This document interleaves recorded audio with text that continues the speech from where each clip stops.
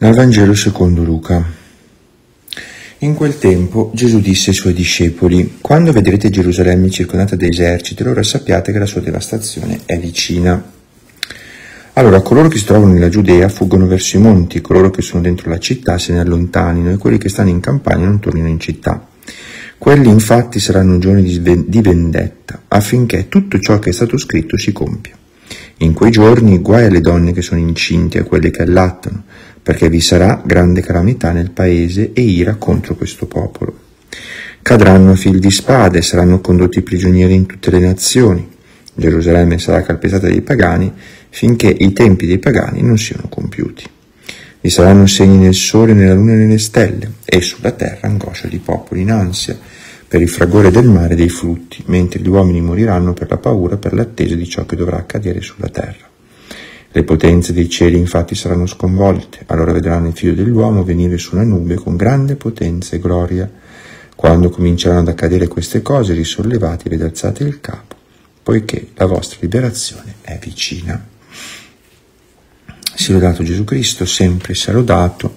Eccoci giunti a giovedì 24 novembre 2022. Oggi celebriamo il ricordo dei santi e martiri Andrea, Dung, Lac e compagni. Abbiamo ascoltato il Vangelo della Santa Messa di oggi, tratto dal capitolo 21 di San Luca, versetti 20-28. Proseguiamo la nostra meditazione della vita e dell'esperienza di Marthe Robin, e ora siamo arrivati a pagina 100 e guardiamo cosa scrive riguardo il dolore. Cosa dice riguardo al dolore? Si può forse soffrire, piangere e languire quando si è avvolti dall'amore di un amico così compassionevole, di un padre così tenero, di uno sposo così innamorato come lui? No, nessuno può capire e placare meglio di lui. Il conforto umano è così freddo a paragone di quello di Dio. Qualsiasi appoggio umano è un puntello troppo fragile per sostenere con sufficienza quelli che soffrono. Solo Dio, che ha sopportato l'infinito di tutti i dolori, può addolcirli tutti. Ecco, dobbiamo dire assolutamente che queste parole sono, credo, sotto l'esperienza di tutti.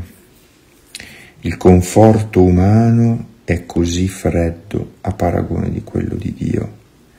È un puntello troppo fragile per sostenere con sufficienza quelli che soffrono.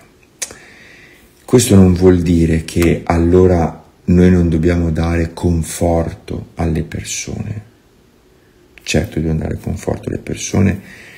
La parabola del buon samaritano è di proprio ricordarci questo. Quindi noi dobbiamo offrirci sempre per essere di conforto a chi ci sta intorno, ma allo stesso tempo, quando soffriamo, sappiamo bene che l'unico vero conforto che sia risolutivo, veramente risolutivo, viene da Dio. Perché il conforto umano, anche quello più bello, più dolce, più tenero, più caloroso, più affettuoso, più sincero, finisce per forza, no? Perché ci saluta, uno va a dormire, l'altro va a casa sua, tu rimani in ospedale, l'altro deve andare via. Cioè, alla fine, in quella giornata, deve arrivare il momento nel quale tu resti da solo con il tuo dolore, che sia fisico sia spirituale.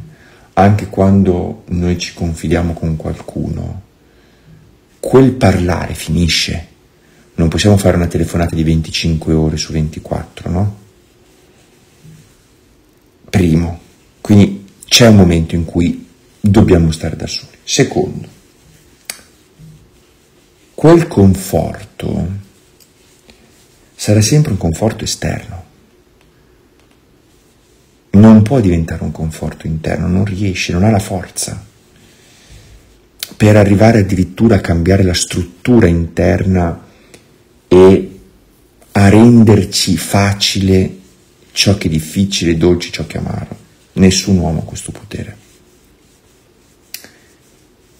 E quindi per queste due ragioni, almeno per queste due ragioni, alla fine noi come restiamo?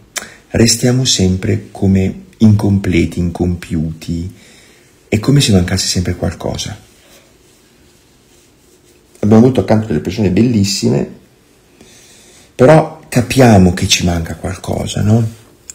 Che, ripeto, è fondamentale. Voi pensate a una persona che è disperata, cioè è fondamentale in quel momento avere accanto qualcuno che ti consola, che ti aiuta, però tu poi arriva un momento in cui dici sì, mi ha aiutato magari a uscire da questa situazione così buia, a farmi vedere un po' di luce, però io sto male,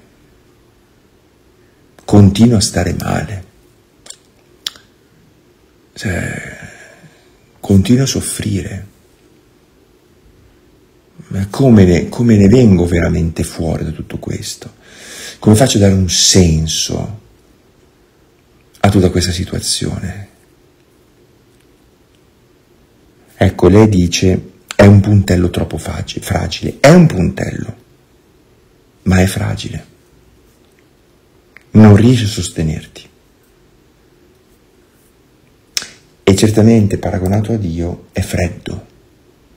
Perché il conforto che dà Dio invece è un conforto che parte dal cuore, dal tuo cuore che soffre. Ecco perché dobbiamo stare attenti quando cerchiamo queste compensazioni umane, questi conforti umani, perché poi di fatto ci lasciano con l'amaro in bocca, ci lasciano alle volte peggio di prima, alle volte peggio di prima. Adesso a questo punto leggiamo, pagina 171-172, il racconto delle stigmate. Sentiamo. Dio fa ciò che vuole. Quando vuole crocifiggere, crocifigge. Mi sembra come se una voce mi avesse preparato in anticipo, come se questa voce mi avesse indicato un giorno vicino, quasi Gesù mi avesse detto: vieni, mia piccola Marthe, ho qualcosa da dirti. E questo qualcosa era di essere come lui, di essere lui. Non l'ho mai sentita veramente questa voce interiore, era qualcosa di molto più semplice e tutto è successo in fretta. Gesù mi chiese dapprima di offrire le mani. Mi parve che un dardo uscisse dal suo cuore e si dividesse in due raggi, per forare l'uno la mia mano destra, l'altro la mia sinistra. Ma allo stesso tempo le mie mani erano forate, per così dire, dall'interno. Poi Gesù mi invitò a offrire i piedi, ciò che feci immediatamente, raddrizzando le gambe e tendendole. Allora vidi un dardo che si divise in due, ma tutto accadde in un istante. Gesù mi invitò poi a presentare il petto e il cuore, come aveva fatto per le mani e i piedi, e tutto avvenne in modo ancora più intenso per opera di quello che lei chiama il dardo. Rimasi semisvenuta per parecchie ore. Gli strali di fuoco scomparvero improvvisamente, così come improvvisamente erano venuti. Gesù mi invitò ancora a ricevere la corona di spine, me la pose sulla testa premendola con forza. Fin dal principio ho capito che era per sempre, è diventato sempre più intimo e sempre più interiore. Da qualche anno non sono più in croce esteriormente, sono io la croce, per così dire. La croce in me e io sono in essa. All'inizio, durante le mie visioni, avevo riconosciuto delle persone che facevano male a Gesù durante la salita al Calvario. Avevo udito gli urli. Ora questo l'ho superato. Dirò anzi che questo non mi interessa più. Ciò che mi interessa è la passione. È Gesù soltanto. Sono cose così dolorose che se Dio non ti sostenesse, ne moriresti. Eppure delizioso. Vedete, quando, è un po' quello che dicevamo poc'anzi, no? Quando la nostra sofferenza è accompagnata dalla presenza vera di Gesù, non quella fantasiosa che abbiamo nella testa noi, ma veramente c'è Gesù, vedete che è dolorosissimo, è nello stesso tempo delizioso. Dicono sempre così i santi. Quindi lei riceve queste stigmate, questi segni della passione di Gesù, e l'effetto poi quale sarà? Che lei sarà sempre più interessata a Gesù e alla passione di Gesù. Questa è la santità. Essere interessati a Gesù, essere interessati di Gesù.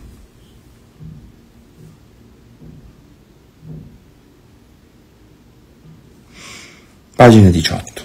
Marthe, critica verso se stessa, come mistici autentici formati dalla scuola di San Giovanni della Croce, poneva la privazione di valori di sopra dei favori, poneva la privazione di favori al di sopra dei favori stessi. Un giorno in cui le parlavo dell'anello mistico, quel cerchietto nuziale d'oro che alcuni si vedono al dito e che grandi pittori hanno presentato, mi disse: è il segno di un'alleanza eterna.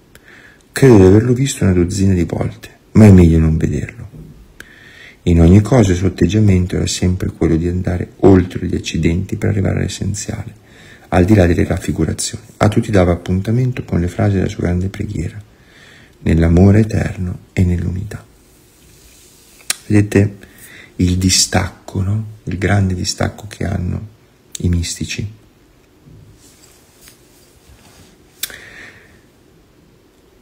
Pagina 124. Avendo parlato con lei degli stati attraverso cui era passata, mi sono reso conto che pur senza disprezzarli, lei li dimensionava come simboli che non aggiungevano alcun merito a chi ne era beneficiario. Mi diceva: avere l'anello nuziale è bene, non averlo è meglio. Riprendeva così del Vangelo giovanneo che chi crede è di più di chi vede, poiché l'evidenza gli toglierebbe quel lato di libertà nell'oscurità che si chiama amore.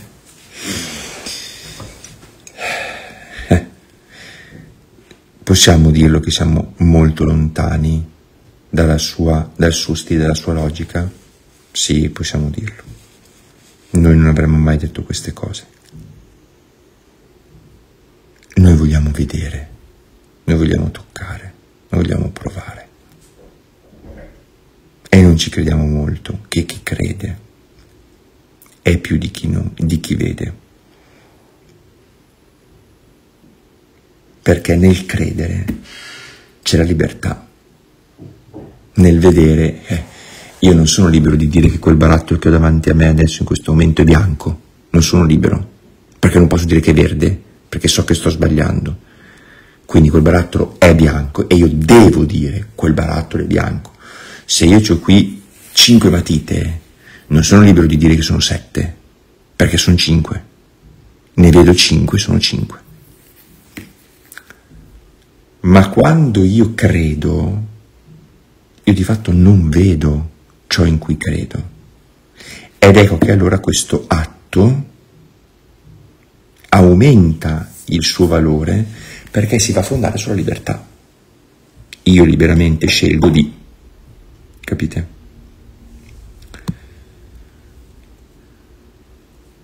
Bene. Potrei iniziare adesso un nuovo capitolo, ma forse meglio di no, perché così teniamo distanziato. Domani vedremo la missione di Marthe Robin, quale? I focolari della carità. Così vediamo bene che cosa sono. Oggi siamo stati brevissimi, ma alle volte ci fa bene anche essere brevissimi, non dobbiamo sempre essere lunghi, alle volte è utile anche sapere un po' essere stringati, così avete più tempo adesso per meditare, per pregare, per riflettere e per incontrare il vostro Gesù.